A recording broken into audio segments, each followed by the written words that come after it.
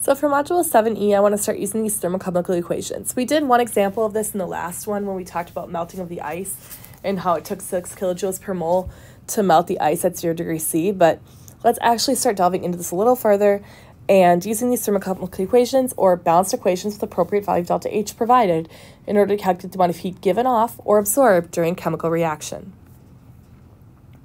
So first, thermochemical equations.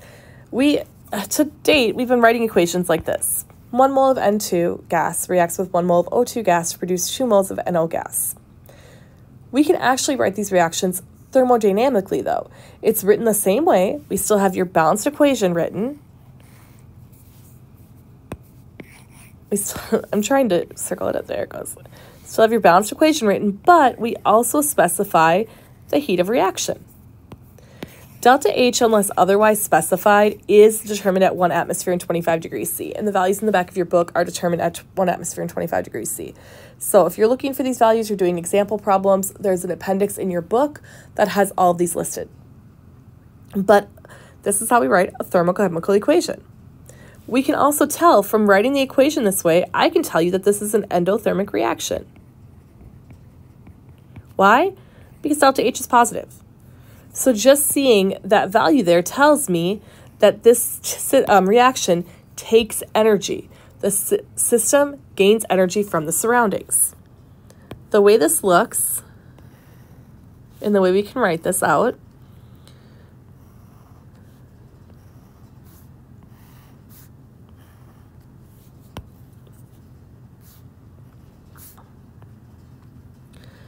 let's say we've got your reactants down here.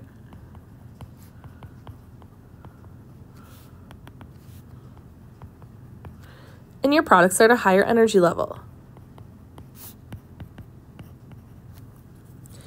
So delta H of reaction, we put a little symbol here. When I write this means standard state. For enthalpy, that means 1 atmosphere, 25 degrees C. We don't always write it, sometimes we do. But if you see it does mean standard state. This equals positive 180.5 kilojoules. So if I'm going from N2 plus O2 to 2 moles of NO, it's going to take 180.5 kilojoules to do that. What that also means, though, is that the reverse reaction, delta H reaction, having 2 moles of NO react to form 1 mole of N2 and 1 mole of O2, would release 180.5 kilojoules. So if it's written as positive one direction, it's negative the other direction. If the reaction flips around, it's the opposite sign. Because these are state functions. We don't care how we got there, we only care where we're at. So again, it takes 180.5 kilojoules for 1 mole of N2 to react with 1 mole of O2 to produce 2 moles of NO. 2 moles of NO can react to produce 1 mole of N2, 1 mole of O2, and it will release 180.5 kilojoules of energy to do so. So a thermochemical equation. This includes a balanced chemical equation with the enthalpy change, delta H, written next to it. It is important to note the stoichiometric coefficients in a thermochemical equation refer to the number of moles of reactants and products. So this comes into play just like it has when we've done any stoichiometry so far. We have to keep these balanced values, these coefficients out in front in our equations. 3 rules for thermochemical equations. Number 1, your conditions must be specified. The shortcut is standard thermodynamic conditions, or standard state. That's why we write the delta H, not RXN. This not symbol means standard conditions.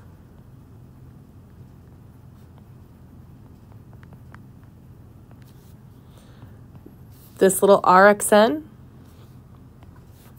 this is helping me know that it's standard enthalpy of reaction.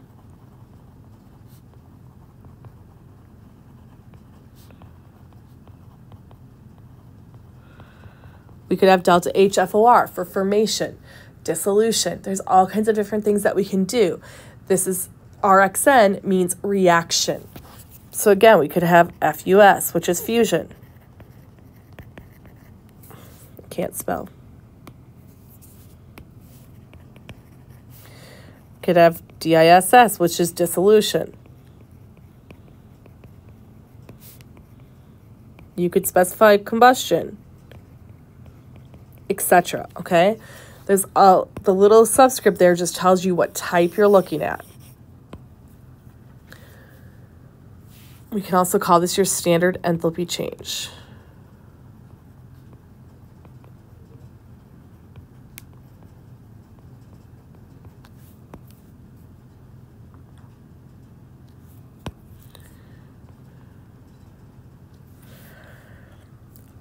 Under standard conditions, under standard state, all solutions have a 1 molar concentration. This comes more into play second semester, but it is important to know. All liquids and gases are at 1 atmosphere of pressure, and the temp is assumed to be 25 degrees C unless otherwise stated. Number 2, when the reaction is reversed, the sign of delta H changes, as I showed on the previous slide. If I went from 1 mole of N2 reacting with 1 mole of O2 to produce 2 moles of NO, it consumed 180.5 kilojoules. If I went 2 moles of NO reacting to form 1 mole of N2 and 1 mole of O2, it released 180.5 kilojoules. I reversed the reaction and the sign on delta H changed. The enthalpy change, delta H, is for the specified number of moles of reactants and products. So, just to illustrate what we mean, again, 1 mole of N2 reacting with 1 mole of O2 gives me 2 moles of NO, positive 180.5. I flip this reaction around. Now 2 moles of NO is giving me 1 mole of N2 and 1 mole of O2, and I see that my sign has flipped as well. 1 mole of NO giving me a half a mole of N2 and a half a mole of O2. So this reaction, I write this as flipped. This arrow means flipped. This means it was multiplied through 1/2 or divided by 2. And we see the value for delta H has been divided by 2. Again, the first equation means that when 1 mole of N2 reacts with 1 mole of O2 to form 2 moles of NO, the enthalpy change is positive 180.5 kilojoules. When measured under standard conditions, we do have the little symbol here.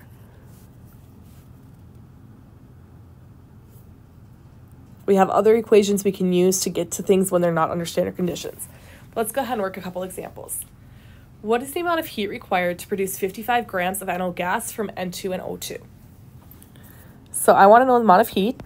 This will be in kilojoules, number of kilojoules, and I am trying to produce 55 grams of NO.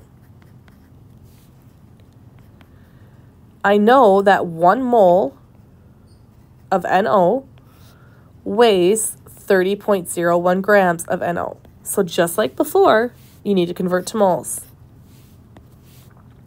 Now I've got moles of NO, but I know that for every 2 moles of NO produced, 180.5 kilojoules of energy is required. So times 180.5 kilojoules per 2 moles of NO. That cancels my moles of NO. Do not forget that 2 there. This is a stoichiometric relationship.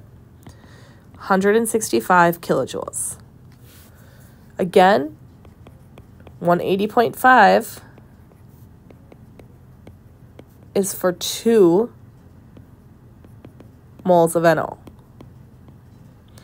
What this means is to produce 55 grams of NO gas from N2 and O2, I would have to provide 165 kilojoules of heat.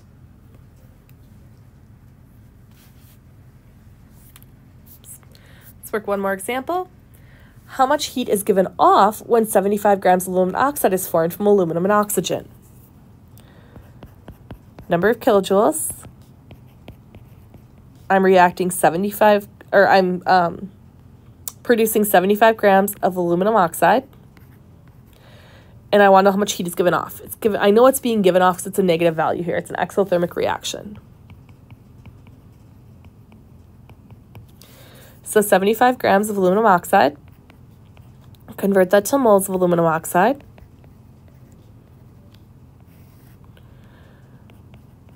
Molar mass is 101.96 grams.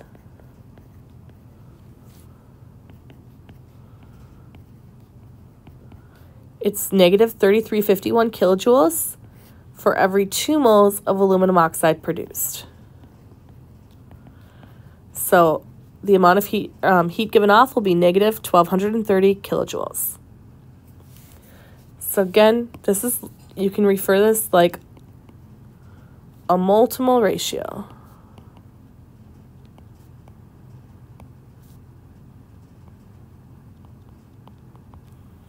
Okay?